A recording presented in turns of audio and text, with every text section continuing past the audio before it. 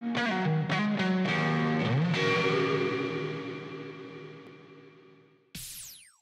now, tell us a little bit more about your personal background, because I want to find out a little bit more about its context in relation to the film. Can you tell, how long did you spend there? Have you spent much time there? What's your own history? Yeah, thanks. I was born in New York and didn't grow up there. I've been there twice in my life. My husband has now been there more than me. But you speak Iranian. I speak Farsi. I don't read and write it so well. Actually, I don't read and write it.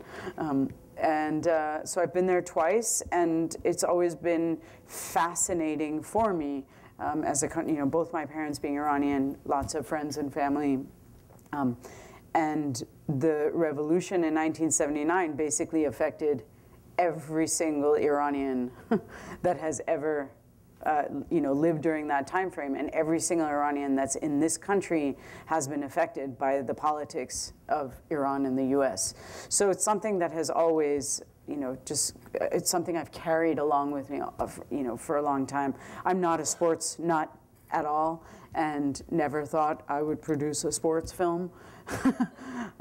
Well, that's one of the things that's interesting, because you have also that plot of the dynamic between him and his girlfriend. Right. So you suddenly took the film into another direction by having that element into it. Yeah, and I really like that, you don't have to be a sports fan to like the film. You can sort of, I think you get enough from the sports. I mean, as we were editing, I was always like, okay, enough, not too much of the basketball. And I think for people who aren't into sports, that works. Well, actually, it's pretty remarkable, because you don't really get into any explanation about anything to do with basketball other than the fact that they weren't that great. Right. And but did you learn yourself about how he was able to get that team to actually perform? Did you get the chance to ask him more about what those challenges were? Yeah, I mean, there were, pretty big challenges in the film, and he has an incredible personality. And I think with anything, if you work with people and you give them the time and attention that they really need, and the care that goes into, coaching, which is really what the coach didn't do, but Kevin did. Kevin kind of became the coach.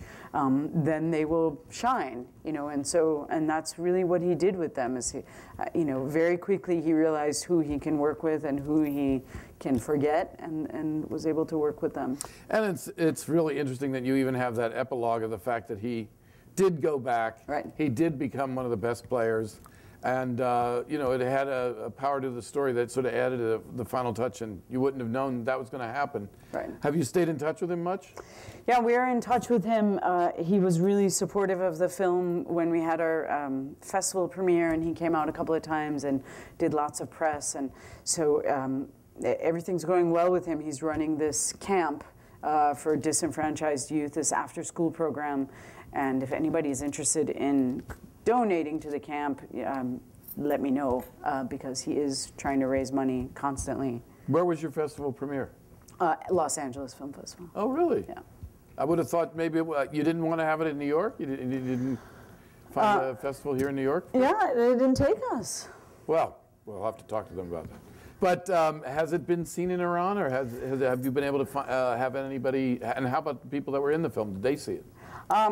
So about 2 years ago when we were finishing the film, it's kind of a long answer to this, but about 2 years ago when we were trying to finish the film, we decided to do a Kickstarter campaign to raise the completion funds, and nobody had seen anything. We hadn't put a trailer out, hadn't put a teaser out, there was no information out about the film. And so we contacted everybody, including Kevin, and said, we're gonna put this 5-minute teaser out there, can you review it and let us know if you're okay with it being online? It might be that 10 people see it. It might be that 10,000 people see it. We have no idea how the response is going to be. And so the women and everybody, agreed to it and said fine. And in fact, the whole campaign did really well, and it went viral. And CNN did an interview with Kevin, and it was it turned out to be kind of a big deal. The women were obviously worried about being in the film if it was broadcast anywhere outside of the US. And now with the internet, everything is broadcast everywhere.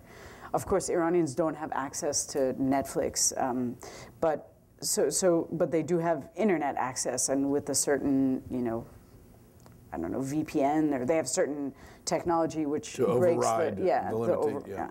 And so the women were concerned about that, but they still said, go ahead and put the trailer up. And then when it went up, and then when CNN did this interview with Kevin, a hardline website in Iran came out with a article calling the film the anti-Islam film.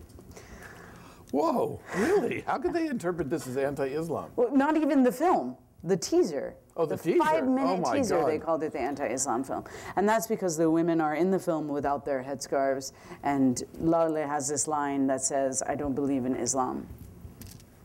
I still don't understand how that's anti-Islam, but anyway.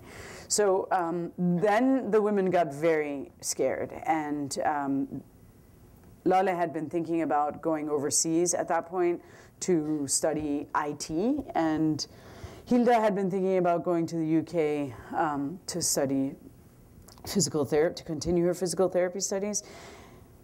And Laleh was the most worried, and she basically expedited her trip and went within days of that article. Really? Left her family. And Hilda left within months and went to the UK and now has political asylum in the UK. So that's, I mean, they're both okay. And since then, we've shown them. And the third woman?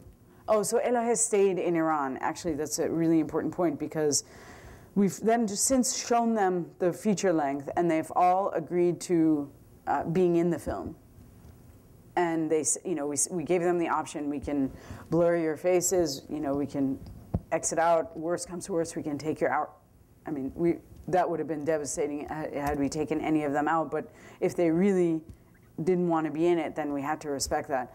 And they all said, just leave us in, because we didn't do anything out of the ordinary. These women didn't do anything remarkable. The only remarkable thing they did was let us put it in the film.